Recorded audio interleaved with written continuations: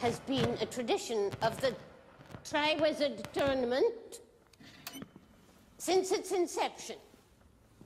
On Christmas Eve night, we and our guests gather in the Great Hall for a night of well-mannered frivolity.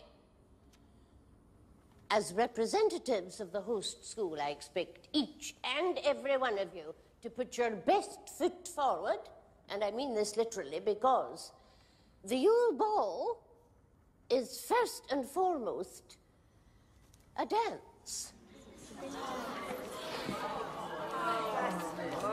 Silence!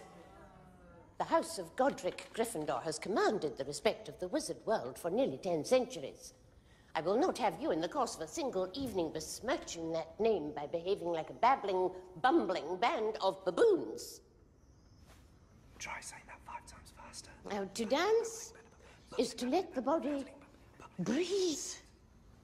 Inside every girl, a secret swan slumbers, longing to burst forth and take flight. Something's about to burst out of Eloise Midgeon, but I don't think it's a swan.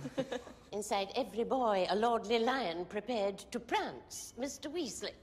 Yes? Will you join me, please?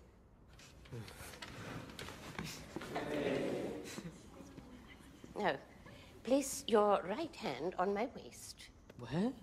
My waist. And extend your arm. Mr. Felch, if you please. 1, 2, 3. 1, 2, 3. 1, 2, 3. Oi! Never gonna let him forget this, are you? Never. Everybody come together. Boys, on your feet.